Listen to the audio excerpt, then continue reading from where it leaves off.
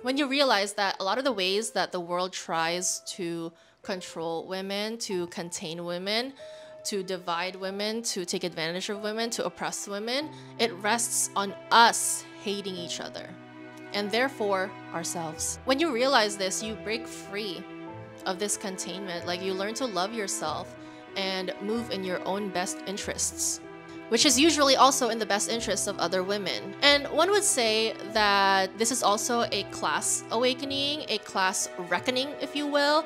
We, the masses, the lower classes, are the consumers. With whatever contempt, disgust, the upper classes have towards us, it stems from fear and resentment. They need us and they know it, and they resent it. Hey bestie! Welcome to the Spoiled Girly Support Group podcast, where we talk about how to get that bag while also securing your own bag. I'm your host, Elle, and let's get into it. On today's episode, I have a confession to make. I am basic. I literally have never had a unique idea in my life. My perception of fashion and style and food and thought has all been influenced by the people around me, by other women. There's no version of my existence that would have been untouched by human influence. But somehow, one of the biggest crimes that a woman can commit when being perceived by others is the crime of being basic, as if being similar to other women is a disease, as if it is a sin to be like other girls. Like, let's talk about it. On today's episode, we are talking about how our fear of being basic is rooted in our own internalized misogyny and our class anxiety. But before we get into it, I need you to hit the like, subscribe, and the notification bell so you never miss a Spoiled Girly episode. With that being said, let's get into it. One of the weirdest comments I got when I first started creating content was that I was basic. Like, oh, she's so basic. Like, she's just like any other content creator. Like, so basic. And I guess it's meant to be an insult. And I tried to beat the basic allegations, okay? I tried to be unique, but I couldn't. Like, I'm not unique. I'm just like every other girl. My fashion sense, the way I dress, the way I talk is just like any other girl who lives where I live, who consumes the media I consume. Like, I am painfully basic and painfully aware that I am basic. But at the same time, why are we made to feel like basic is a bad word? Why is it meant to be an insult? The moment I stepped out of my pick-me era, I no longer felt like it was a crime to be like other women, right? Isn't that suspicious? That the moment we start loving other women, like that label, basic, no longer stings. Why do we have to be unique? Why do we have to distance ourselves from other girls, from other women?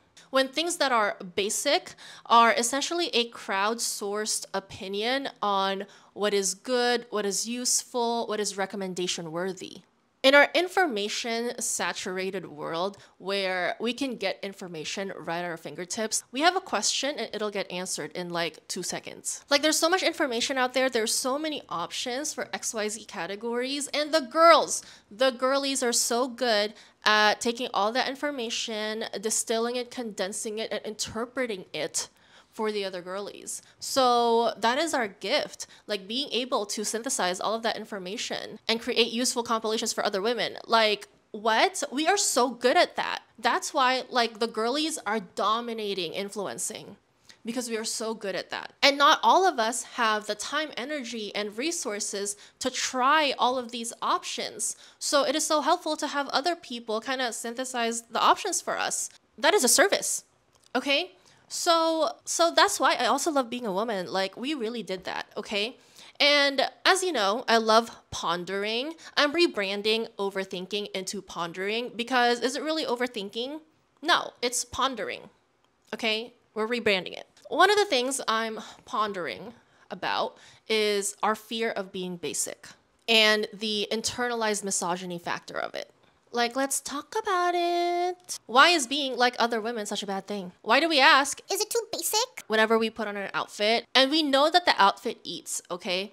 But we ask our girlfriends, like, Is it too basic? okay, whenever we wear something that other women also like wearing, whenever we wear something that everyone else is also wearing, like, why do we always feel like we have to distance ourselves from other women? Like, why can't we celebrate our similarities, revel in our alikeness? Okay, you know why? Because we have been conditioned to divide ourselves, distance ourselves from each other.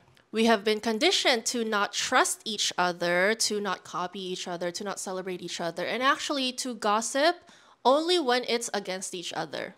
But gossip for the sole purpose of discrete information sharing for our own protection, oh, that's bad. Okay, you know why? Because we have been conditioned to divide ourselves. But would it be so bad if we celebrated each other's desires, each other's choices, each other's recommendations, if we trusted each other? Like, would it be so bad?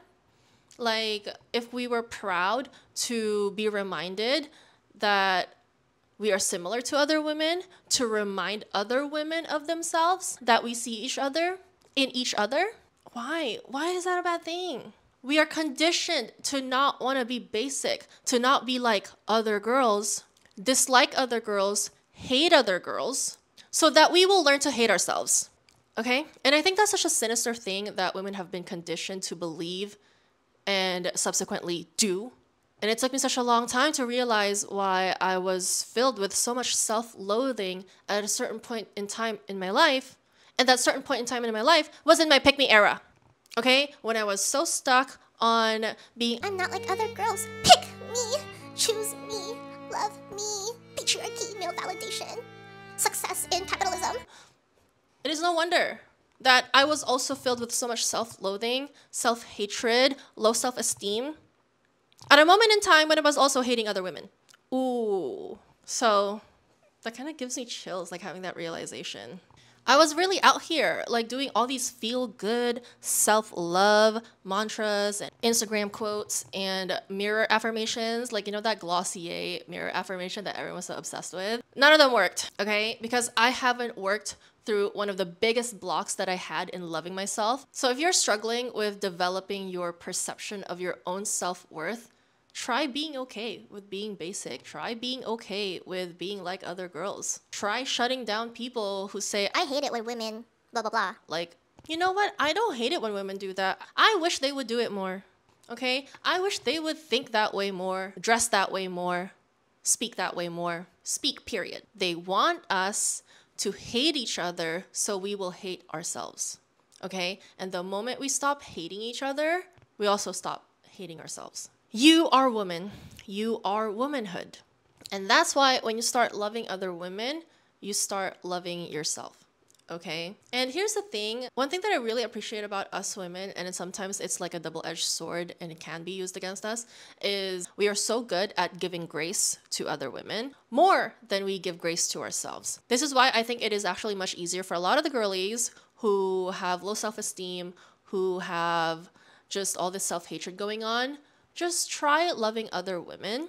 That might be easier for you to do. And over time, you will realize that that love for other women will grow into love for yourself. Okay? Just try. And let's get into the class implications of being basic as well. When I realized that the term basic is low-key a way for people to make average income, average socioeconomic level people more inferior, like it's a low-key shade. Okay, it's a low-key shade to people who are not rich, okay? This concept is exemplified in that one Emily in Paris episode where Pierre Cadeau, he called her bag charm ringard, aka basic. Like, he was so horrified by it because Emily was basic, and so he didn't want to work with her marketing firm because... Why would I work with a marketing firm who employs basic women? And now this is where it gets good because Emily, honestly, the reason why Emily ground a lot of people's gears is because she didn't know how to take the word no for an answer.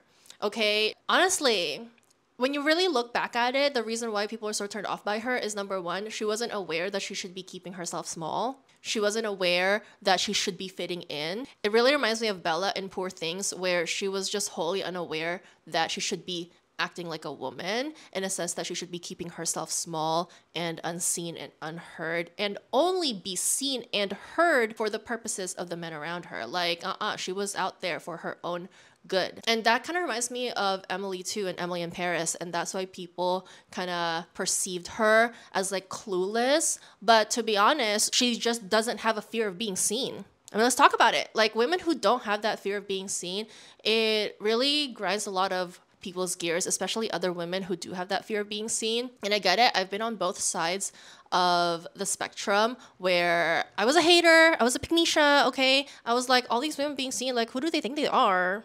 And now I'm on the other side and I'm like, I totally get them. But anyway, that's a segue. I think that's why a lot of people don't really resonate with Emily in Paris, because she wasn't behaving like a woman. You know, she could be dressing hyper feminine, but she wasn't conforming. People weren't about it. So after Pierre called Emily basically basic, she was not gonna let it go. She confronts him. Like I'm telling you, she was not taking the social cues, okay? She confronts him. She tells him, I am a basic bee with a bag charm. In fact, do you want to know why I got that bag charm? Because my friends and I were obsessed with Gossip Girl. We all wanted to be Serena van der Woodsen in her gorgeous, crazy, expensive couture. But the only thing we could afford from any of those designers was a clip-on charm from an outlet mall in Winnetka. So yeah, I guess that made us pretty ringard. You think ringards don't respect designers? We worship designers so much that we spend all we've saved on a dumb accessory just to feel like we're somehow on your runway. You may mock us, but the truth is, you need us. Without basic bees like me, you wouldn't be fashionable. she cleared, okay? Ate, left no crumbs, devoured. That's what Emily did.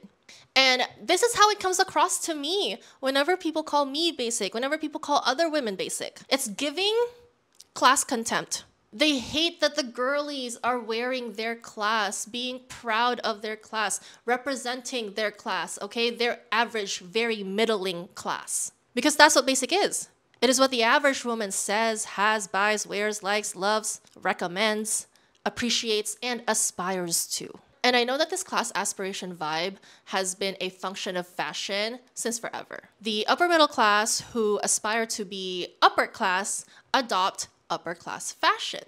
And then the middle class who aspire to be upper middle class adopt upper middle class fashion, and so on and so on. And I like to call this the top-down, trickle-down mechanism of consumption. So when a specific trend in a specific category has finally trickled down to the bottom and is now, quote unquote, fully saturated, the people on top now want to differentiate themselves from the lower classes, and so on and so on. It is a cycle. Okay? For example, with the rise of lab-grown diamonds, why do you think celebrities stopped wearing them on the red carpet? Okay? Why all of a sudden colored stones like rubies and emeralds are making a comeback? Why farmers market halls and elite college degrees and homesteading replace designer bags and luxury cars? Because the upper classes will always want to differentiate themselves from the ones below them, okay? They will always want to differentiate themselves from the people that they influence to be similar to them. It is this top-down, trickle-down mechanism that actually fuels the wealth of those on top. Did I just say the quiet part out loud? So, yeah, that's why I feel a certain way whenever people say that women are basic. When people call me basic as an insult, like, okay, like, why are you hating me for existing in whatever social class I occupy? And that's the thing with lower class adoption of the things that the higher classes influence the lower classes to adopt, is that it makes status easier to achieve and purchase because of scale. So how does lower class adoption make certain things more accessible due to scale? Well, it's because there's more people buying stuff, and in the world of manufacturing, when you make a lot more of stuff, it drives the cost per item down. So when you make 1,000 pieces of one thing, it's actually less expensive to make one thing in that batch versus if you only make 100 pieces of one thing. And another way that scale drives the cost down and makes things more accessible is the fact that people also crave dupes of things. So manufacturers can make dupes, and that also costs less. So once again, it drives costs down and it makes it more accessible. And the same thing with college degrees, especially in the United States. College has now been more accessible due to student loans. And accessible is not the same as affordable. Okay, no nuance, Nelly. We're not talking about that topic right now. It is a whole topic in and of itself. That's not the topic today, okay? Back to the topic. College has become so much more accessible nowadays due to student loans being handed out like candy to unsuspecting 18-year-olds who didn't know that they were signing up for, sometimes, a lot of the times, a lifetime of debt, okay? And that's why a simple college degree from the state school is no longer enough, okay? It is now the elite college degrees that matter more, they're more desirable, and thus communicate higher status. And on top of that, not using the degree for its intended purpose. It's as if the act of wasting the degree in itself is a status signal. And let's talk about it. Nowadays, a simple college degree is not enough to communicate higher status, you now have to go to graduate school as well. And once again, this is a function of the top-down, trickle-down mechanism of consumerism. Okay, like, do you get it now? Overall, the increased accessibility of things that were largely exclusive to the higher classes has now become more affordable and accessible to the lower classes. And one would say that that would be a good thing, all right? Like a more educated society, that's a good thing. A society that can afford transportation, which is freedom. You know, that also happened with cars. Before, cars were only reserved for the wealthy. You have to have a driver. It has to be super expensive. But because of scale, now everyone and their mother has a car. Although a lot of people would argue whether that's a good thing or not. But I'm just saying, okay, the top-down, trickle-down mechanism of consumption, it resulted in everybody having what the higher classes used to monopolize within themselves. Now we can access that. But, you know, it's a cycle. It's a cycle. And honestly, whether you agree if that's a good thing or not, it doesn't matter because it will keep going, whether you like it or not, okay? So I just want you to be aware of that machinery that is driving our consumption habits and not be caught up in it and instead profit from it, or at the very least, not get disadvantaged by it. And in a more optimistic view of this top-down, trickle-down mechanism of consumption, let's look to this scene from Dracula on Netflix. So Dracula is this medieval character, right? And he, for some reason, he ends up in the bottom of the ocean and he wakes up in the modern times. And he goes into a regular middle-class home in the UK and he was telling the woman that she's clearly very wealthy because she had a fridge, a TV, and a car, and her house was a treasure trove. And the lady was like, "What? My house is a dump." And Dracula was basically like literally astounded because he couldn't believe that the average person, a literal peasant in the modern time, lived so much better than a medieval king. Like, not just a king, okay, kings and queens. He said, "I knew the future would bring wonders. I didn't know it would make them ordinary." and he ate with that, okay? It highlights how luxuries of the past have become normal today due to the accessibility of said luxuries via the top-down, trickle-down mechanism of consumption. That's how much we have improved our quality of life, and we take it for granted sometimes, okay? Like modern plumbing, electricity, centralized air and heating. These are now accessible luxuries that we can afford because of the top-down machinery that I just talked about, okay? Long story short, I am not at all jaded on this whole machinery thing because it is what it is, okay? It is how the world has been and always will be, as long as we humans function in a society. This is what we humans do and we cannot stop it. And you know what I always say, don't get mad, get paid. So this is how to get paid. Be okay with being basic. I am exactly like other girls. Like when people say, "Oh, you hate it when women do this and that." No, I love it when women do this and that. Like, I wish they would do this and that more, okay? Whenever people try to pit you against other women, like, I don't know what you're talking about. Like, she's perfectly fine. I wish you would do that more. When you realize that a lot of the ways that the world tries to control women, to contain women, to divide women, to take advantage of women, to oppress women, it rests on us hating each other and therefore ourselves. When you realize this, you break free of this containment. Like, you learn to love yourself and move in your own best interests, which is usually also in the best interests of other women. Okay, we already talked about individuation here. It is not collectivism. It is not individualism. It is individuation, okay? And one would say that this is also a class awakening, a class reckoning, if you will. We, the masses, the lower classes, are the consumers.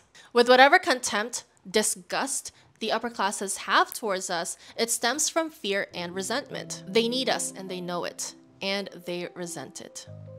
So bestie, I really need you to wake up, okay? Bestie, wake up.